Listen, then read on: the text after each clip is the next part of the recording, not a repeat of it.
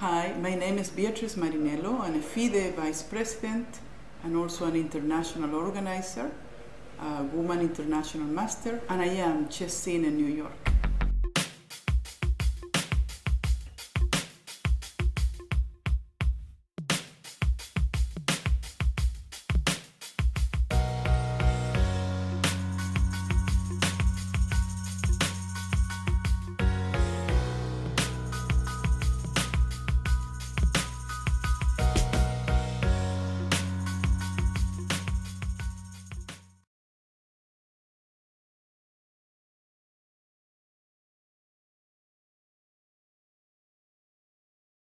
Well, the FIDE is the World Chess Federation, or it's also known as the International Chess Federation, which is recognized by the International Olympic Committee, and we have about 178 countries affiliated to FIDE. I have been working in the area of leadership in chess for many years here in the United States. And then eventually it's a natural progression to get more involved in the international arena. In the beginning I got involved, well, my main focus was scholastic chess, which it continues to be something that is very important in my life. And now in the last 10 years I have been working also in social chess. We can talk a little bit about that because it's very interesting. So back in the year 2002, I became General Secretary of FIDE Americas when Jorge Vega became Continental President. So, and starting that year, I began my work in FIDE. Although previously I attended meetings, FIDE meetings, at that point I got an official position in FIDE. So my first one was General Secretary for America. Then along the way, I became USCF President, Zonal President, the US is a zone. And then eventually in 2010, I was elected FIDE Vice President.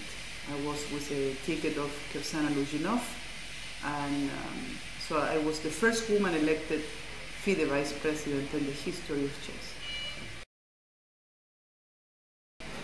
Well, I've been traveling a lot all my life. It's not a new thing.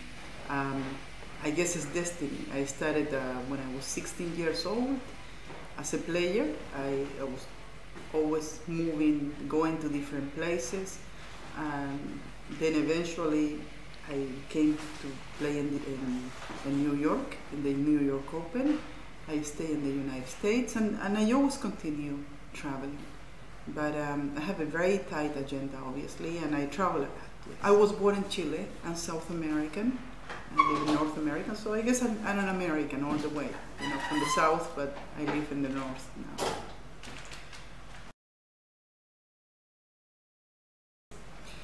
Well, we need to understand that chess, women in chess is a fairly new concept.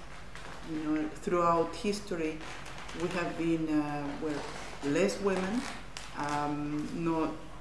For a long time, women were not allowed to play in chess clubs or to be as active as men has been throughout history. So it's something new, and of course there are some differences too.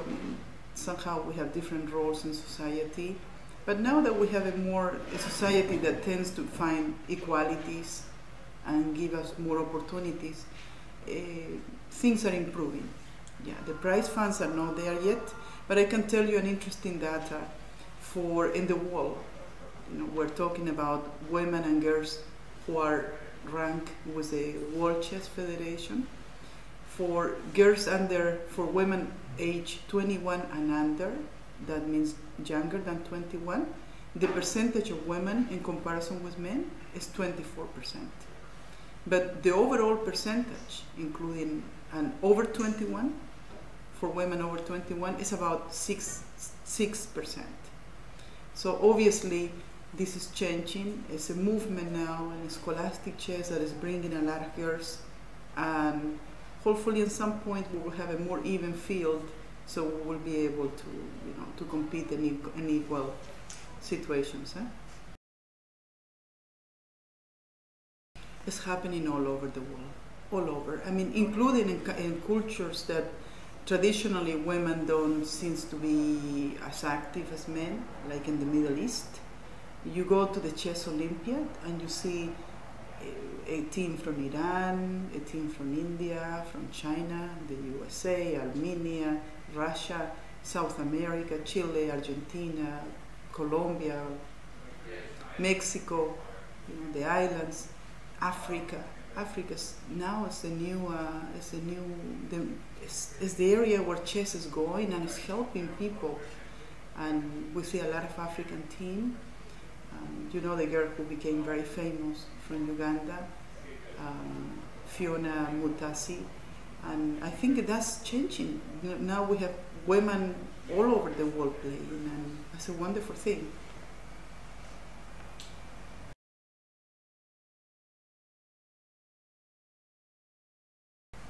Yeah, there are differences in every chess is different in every place.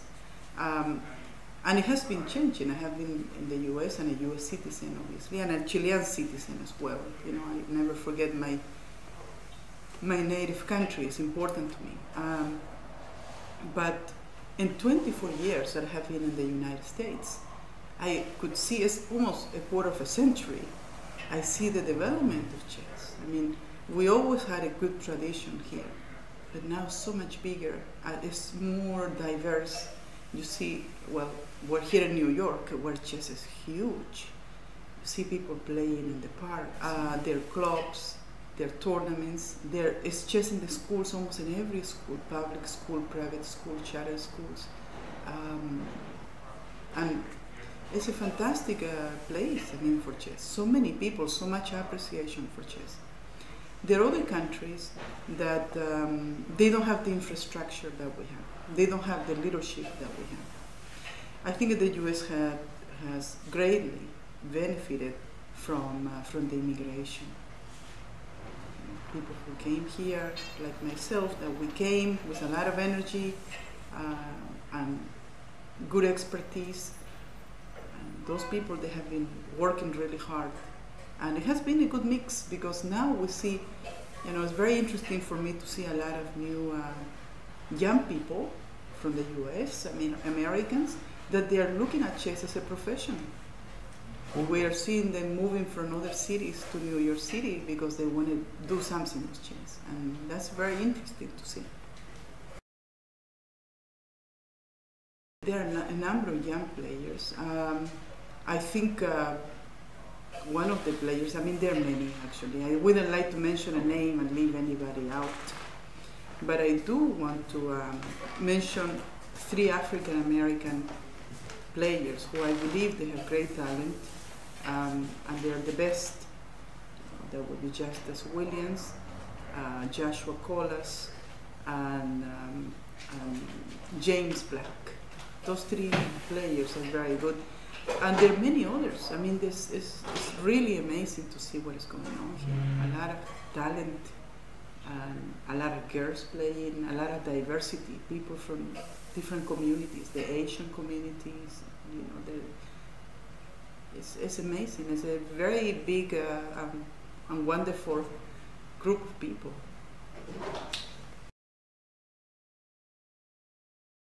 Well, I must say that I have great respect for Garry Kasparov as a chess player, as a world champion. I admire him tremendously I love his games, and he has been a positive force in the sense of being a strong player, trying to always promote chess, also very attractive person with a lot of charisma. That we have the man versus machine match was very important. He's a very appealing person to the media. And now actually we have a person which I believe is going to be, even more important from that end, is Magnus Carlsen. For many reasons, I think he will be probably far more than far more famous and far more attractive than any other player in the past, including Bobby Fischer. But I think in terms of Garry Kasparov's campaign to FIDE, I personally don't think he will be a good president of FIDE.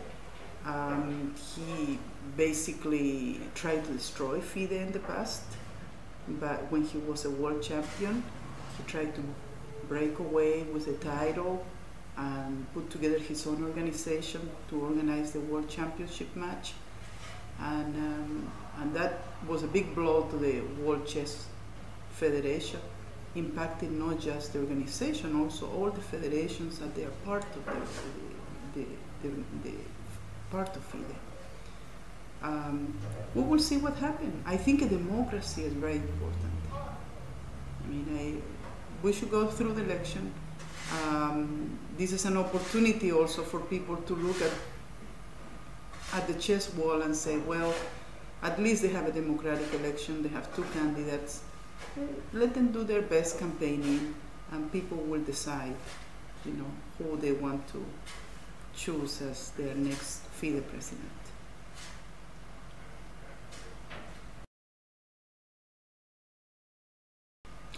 Well, I learned how to play by, I had a neighbor that, that I used to spend a lot of time with him. I used to love science fiction and playing games. So I used to go to his house, and one day I went to his house and he was playing chess with another kid. And I just sat there and I started watching the game, and then they asked me if I wanted to play, and I said yes. And I started learning how to move the pieces there. My math teacher put together a chess club. His name was Luis Rojas, so I started going to his chess club on Saturdays and playing there. And then at some point I went to the chess club and I started competing.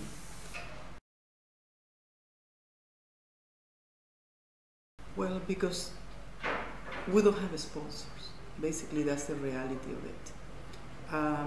The organizers, they run the tournaments based on memberships. I mean, no memberships, entry fees. And I think that's basically, everybody pays to play in tournaments, and based on the price, on the entries, they determine the prize fund. Sometimes the other way around. They say, okay, this amount, warranty, but based on this number of players. So that's the reality, is the way how we do things in the United States.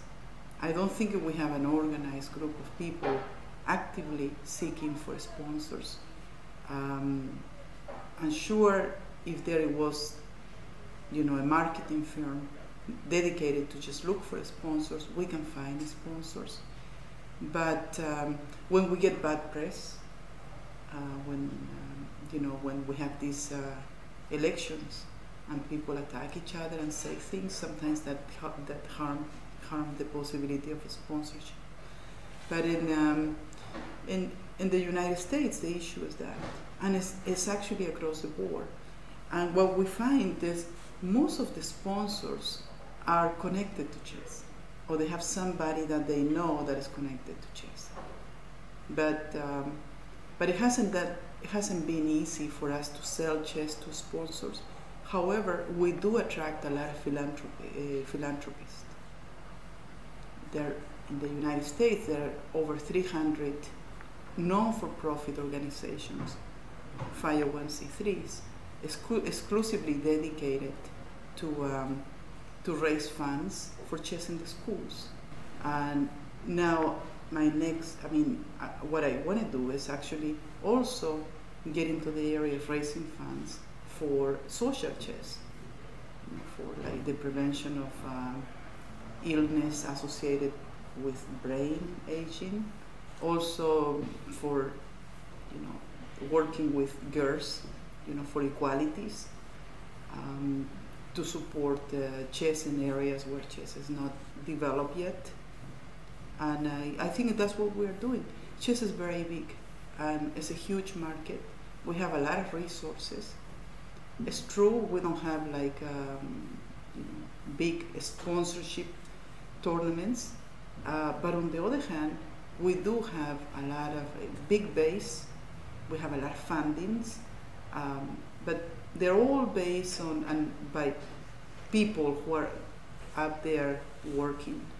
And in the United States, chess is driven by private groups.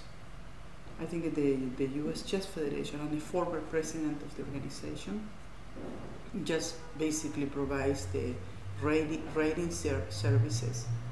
But the benefits that they offer to the community, they don't really translate into generating more people. What is attracting people to chess is chess in the schools, the work that we are doing, you know, with the grassroots, and the fact that we're many of us, that we're very energetic, and we're always looking for opportunities to do something for chess. There are many people, there are volunteers. All of us, we work very hard, and I will say that probably half of what we do is volunteer work, because we coordinate with the families, we get the schools, we get the children involved. It takes a lot of work, and we're very happy to do it, obviously.